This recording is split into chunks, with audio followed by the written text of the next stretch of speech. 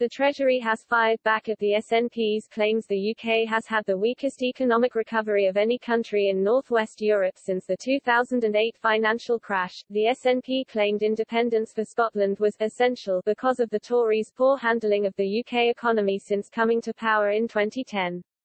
The party claimed accumulation of damaging decisions at Westminster since 2008 had harmed the economic recovery, including a decade of Tory and Labour austerity cuts and Brexit.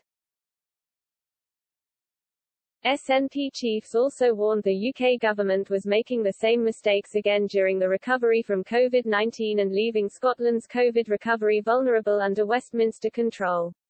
An analysis from the House of Commons Library, which Nicola Sturgeon's party pointed to, said the UK had the lowest growth in GDP per capita of any country in northwest Europe between 2009 and 2021.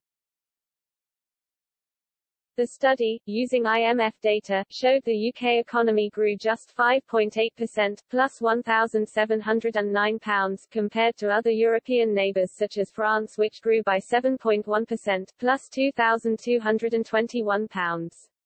Alison Thewlis MP, the SNP's shadow chancellor at Westminster, said, "It is essential that Scotland becomes an independent country, with the full powers and levers needed to secure a strong, fair and equal recovery from COVID, a decade of damaging Tory austerity cuts, the self-sabotage of Brexit, and weak economic growth has shown that Westminster cannot be trusted to deliver the strong recovery we need." Under Westminster control, the UK has lagged behind since the 2008 financial crash with the weakest recovery of any country in northwest Europe and the lowest wealth per head.